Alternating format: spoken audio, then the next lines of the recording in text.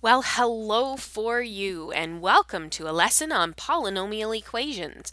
Our goal today is I can use the factor theorem to solve polynomial equations of degrees higher than 2.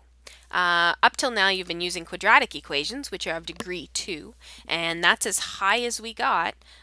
Cubic equations, if we'd solved cubic equations, it was only because we could factor an x out. Now we're not going to be able to do that. So, solving polynomial equations. Solving a polynomial equation or finding the roots of a polynomial function is easy when things are factored. It really is. It's very, very easy. So let's have a look at this one in particular. Okay, this is our polynomial equation in factored form. And you know that in order for this side to be 0, like this side tells us it has to be, we only need one of those brackets to be 0. And it can be any of those brackets to be 0. If any of these brackets are 0, the whole thing is going to be 0.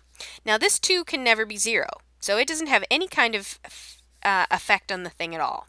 But this bracket here could be 0. And if it is 0, then I could multiply 2 times 0 times this bracket times this bracket. It doesn't matter what's in these brackets. The whole thing will be 0. So this could be -3. From this bracket, remember constant term over coefficient, opposite sign, so that could be 4/3. And the last one could be 7. And if any of those conditions are met, we have solved this equation. So, factored, easy. Not factored, not so easy. But we do have a few tools at our disposal. So let's have a look at our tools for disposal. That was supposed to fade. It's not fading. I just have to push it out of the way then. There we go. First tool. We can use factor theorem to find a root, and hence a factor of the function.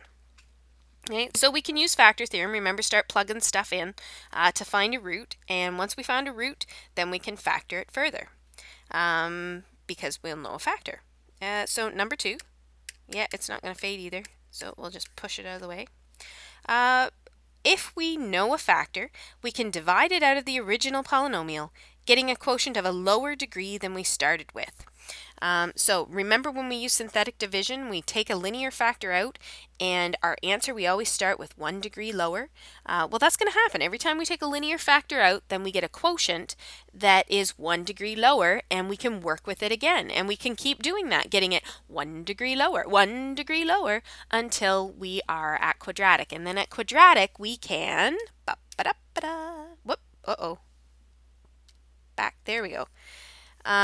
We can reduce the polynomial until it is quadratic, and then we can factor using trinomial factoring, or you can use a quadratic formula. So once you got it down to quadratic, you're okay to use the quadratic formula. You remember this guy?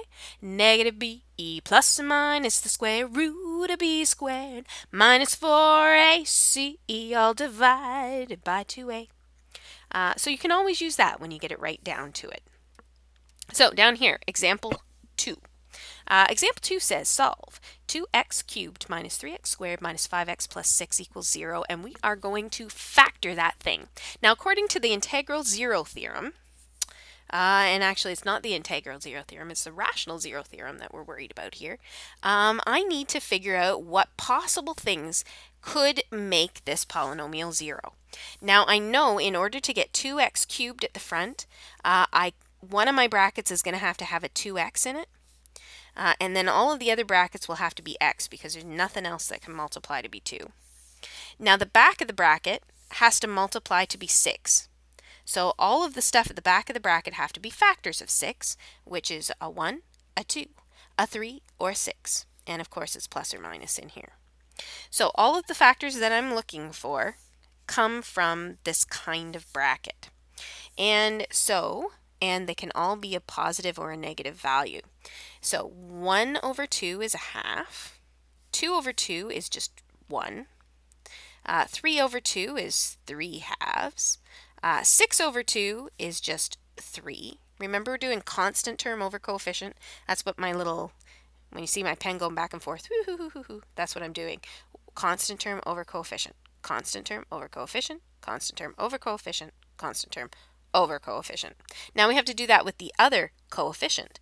Constant term over coefficient is 1 over 1, which is 1, which we already have, so I'm not writing it down. 2 over 1 we don't have, so I'm going to write that down. 3 over 1 we have, so I'm not going to write that down. And then 6 over 1 we do not have, so I'm going to write that down.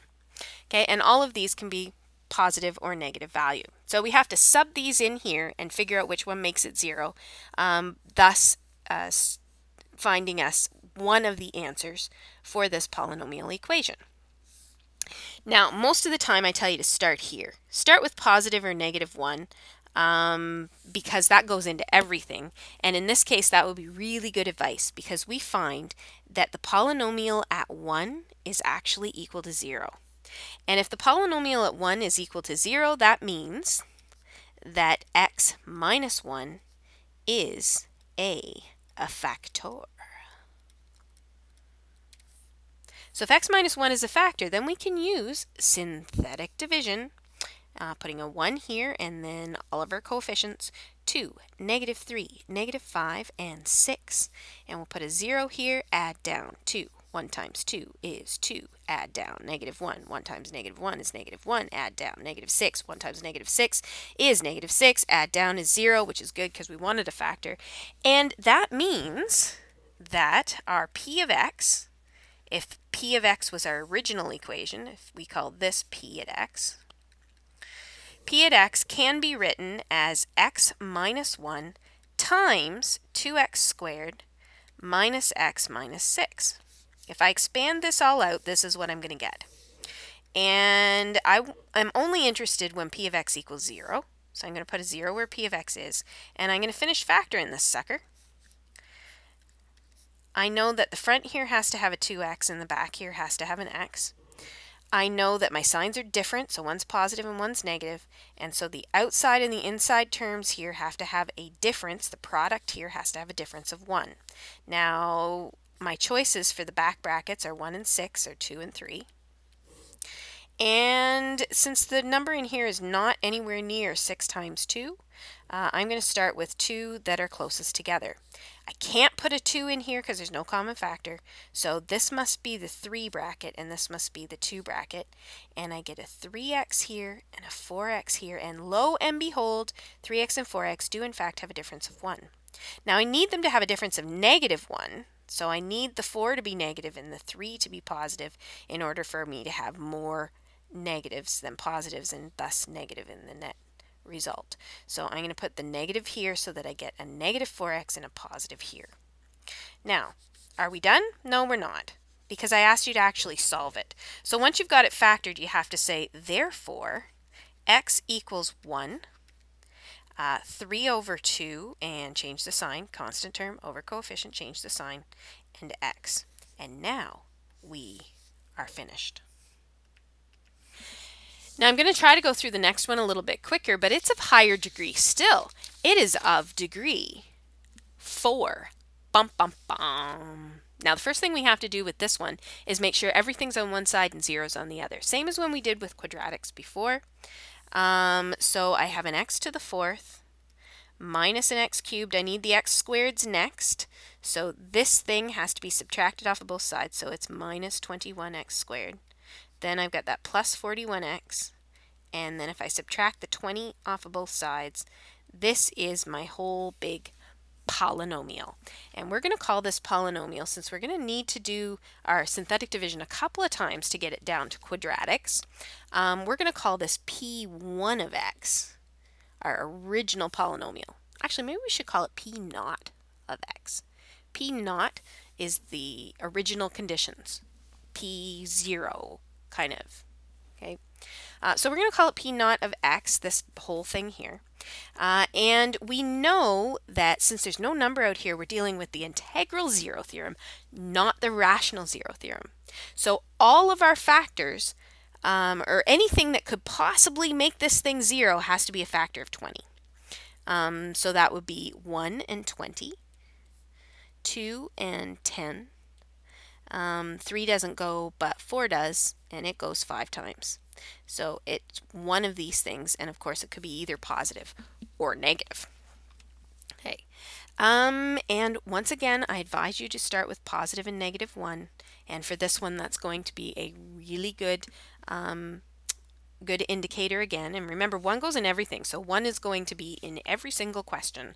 So you might want to start with 1 or negative 1, and then move on to 2 or negative 2, and 4 or negative 4, and just kind of go up from there, because chances are that they're likely smaller things that are going to make it that way, just for these questions, not in everything in general. But and it just so happens that if I sub 1 in here, I'm going to get 0. So P naught at 1 equals 0, and that means that x minus 1 is a factor. So if x minus 1 is a factor, we're going to use synthetic division. I'm actually going to put that in here. Using synthetic division. Synthetic division. Just a little bit of added communication to say what we're doing. So we're going to use synthetic division to divide out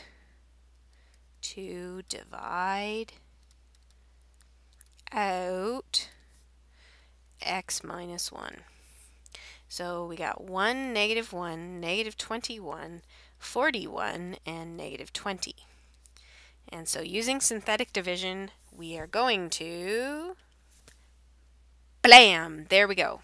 We've got our synthetic division, and so therefore we can say that P naught at x, our original polynomial, equals x minus 1 times our quotient. And it was quartic, so we're going to start with cubic. X cubed, there's no x squareds, minus 21x plus 20. Now we have to do it again. We're going to call this thing here P1 of x. That's not an x. Doesn't even look remotely like an x. X. Okay, so if we call this P1 of x, then we're going to do this again. And it all has to be factors of 20 once again. So we're still looking at all of these factors up here. And once again, we get really lucky when we realize that P1 of x is actually, or P1 at 1 is equal to 0. And that means that x minus 1 is a factor. And boom! There, we just repeated ourselves. So we have one instance of using synthetic division right here, and our second instance of using synthetic division here. So that means that our original polynomial again, so therefore our original polynomial, P0 of x, has 2 of these things, x minus 1 times x minus 1, or we can put a squared there if we wanted to. Original polynomial, P minus 1 squared, x minus 1 squared, and this quotient, x squared plus x minus 20. And we can factor that further. If you don't remember how to factor it further, you can use the quadratic formula, but I'd rather that you didn't. I'd like you to know how to factor. So we put x's at the front. I know that the signs are different, so I got 1 plus and 1 minus. And I'm going to put them in because it's a simple trinomial. They have to multiply to 20 and subtract to 1. So that's a 5 and a 4, and my 5 has to be positive because I got more positives in the middle, so 5 and 4. So are we done? No, we're not done, because we were asked what happens when that equals 0. This is what we were actually asked for. When is our original polynomial 0? And that happens when x equals 1, which we found out twice that it's going to happen when x equals 1, and negative 5, and positive 4.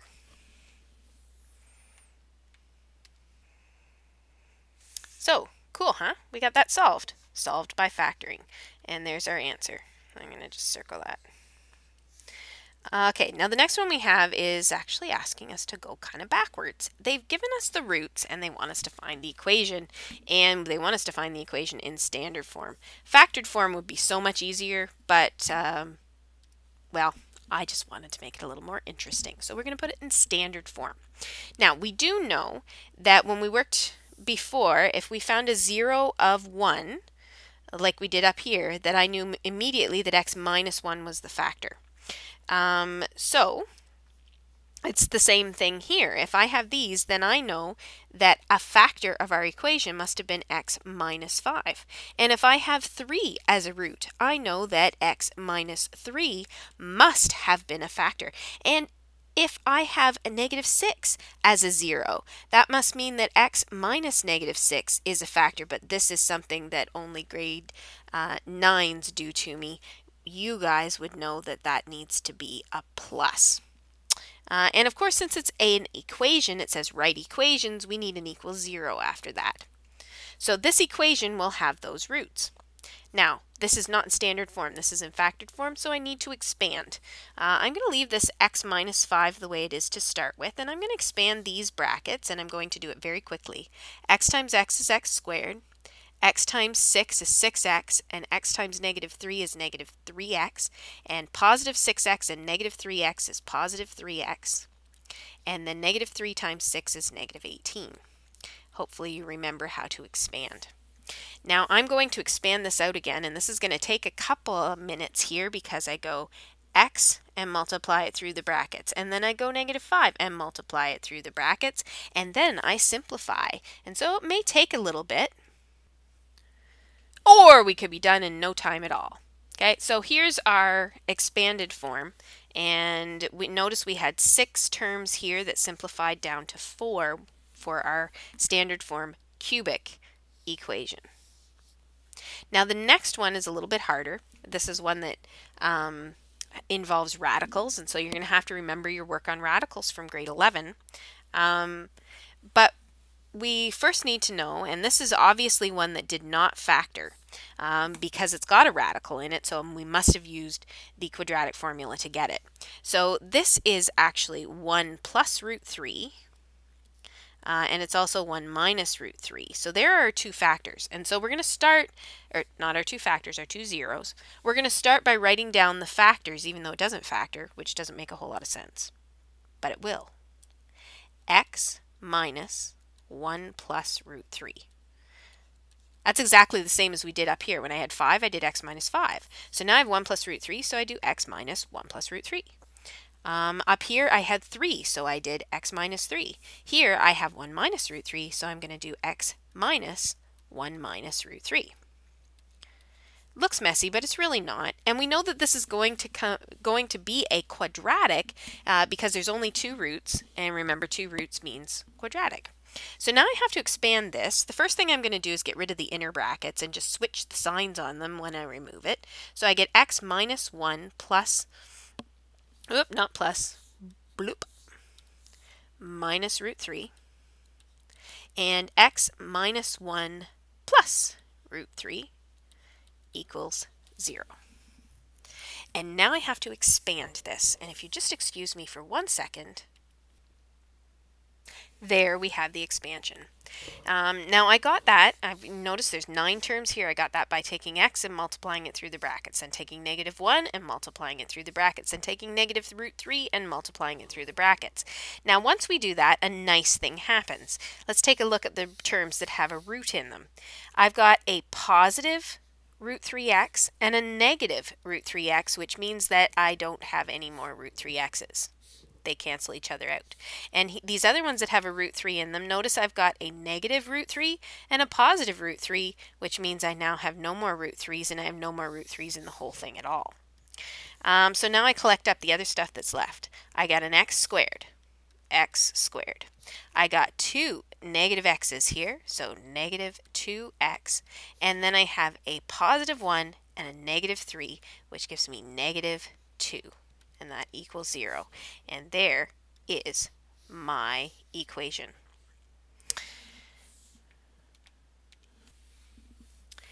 Now, the next example involves a little bit of a trick. It's called a little substitution. What I want you to notice here is this thing is actually quadratic.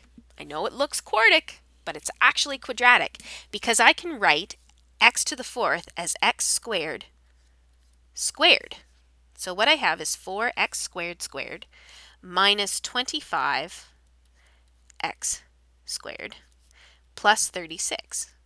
And so what I have here is a squared term, a term with just an x, well, it's an x squared, but a term that has an exponent of 1 on it anyway, and then I have a constant term.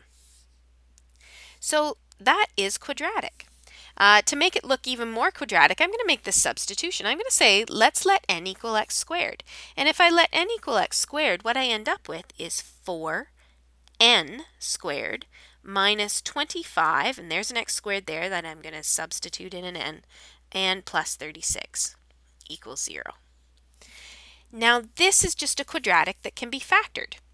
There's no common factor, so I'm going to go straight to brackets, equals 0, and I know the front has to either be 1 and 4 or 2 and 2, and the back has to be 1 and 36, 2 and 18, 3 and 12, 4 and 9, or 6 and 6. Now that's an awful lot of things, and I have to make a guess on this. And I'm going to make a really educated guess by looking through here and seeing that every single pair has at least one even number. So I can't put these in a bracket with another even number. And so I gotta get rid of 2 and 2, because then I wouldn't be able to put anything in a bracket with a 2. So it must be 1n and 4n. And if it's 1n and 4n, I know I can't put any even number in with the 4 because I can't have a common factor in there. So that eliminates this possibility because they're both even. So I couldn't put a 2 in there or an 18 in there. And that also eliminates this possibility because I couldn't put a 6 or a 6 in there. So my choices are these 3. Now I'm going to start, since 25 is nowhere near 36 times 4, I'm going to start with numbers that are closer together.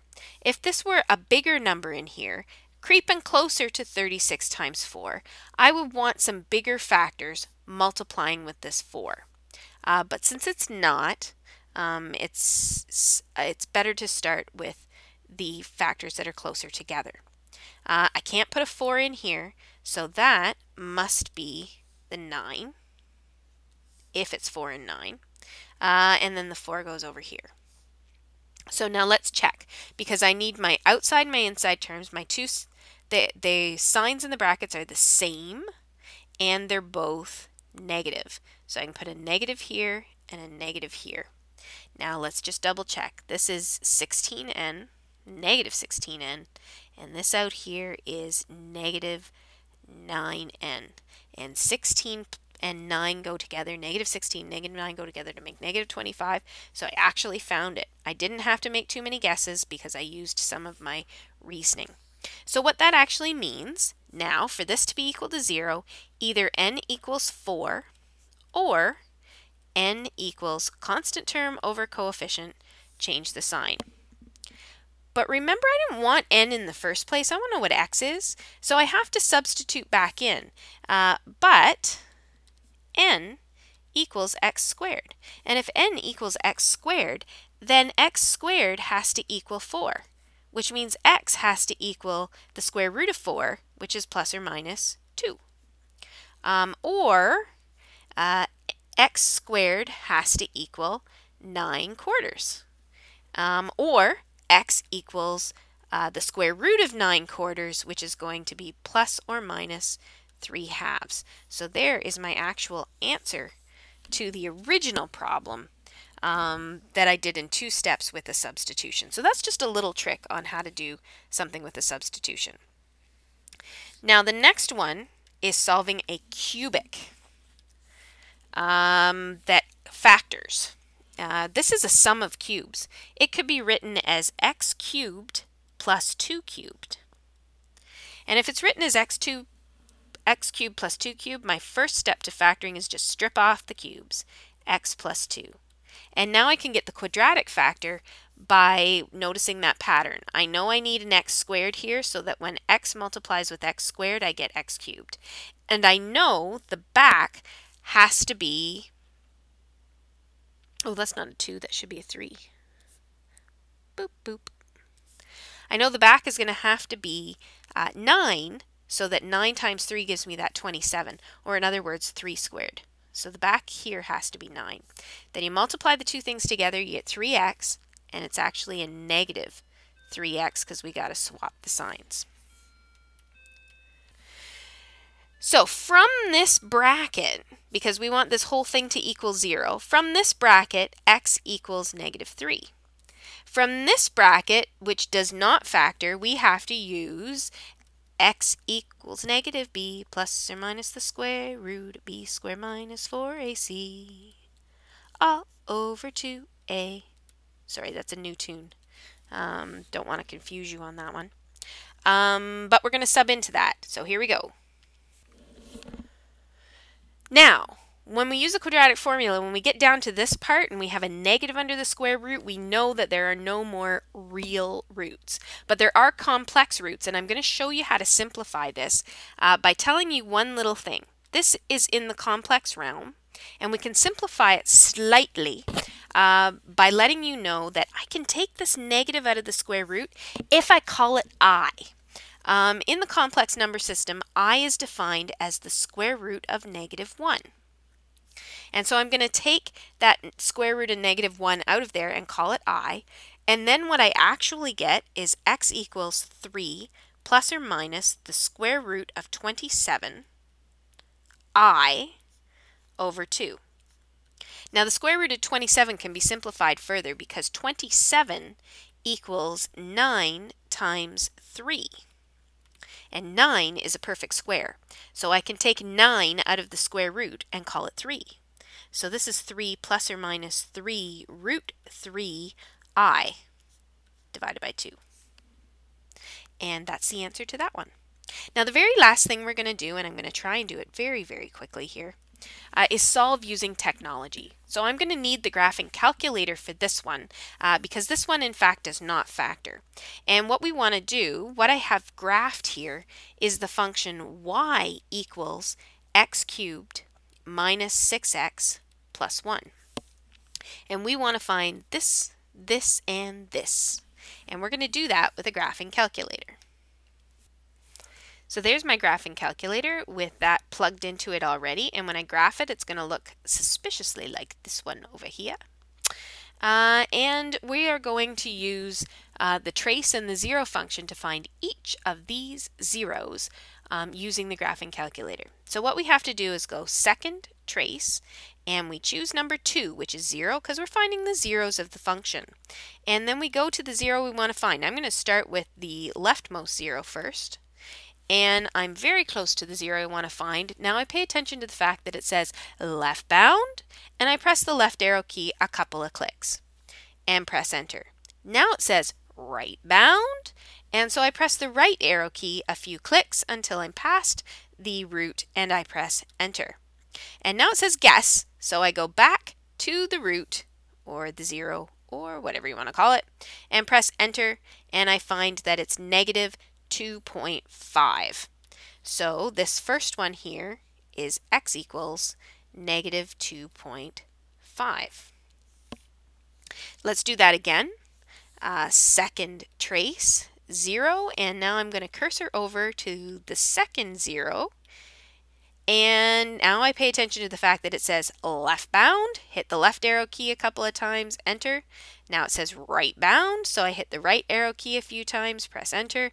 And now that my guess, I go back to the center, press enter, and that's 1.2 or 0.17. So 0.17. is our other x value. Now I'm going to do this one more time.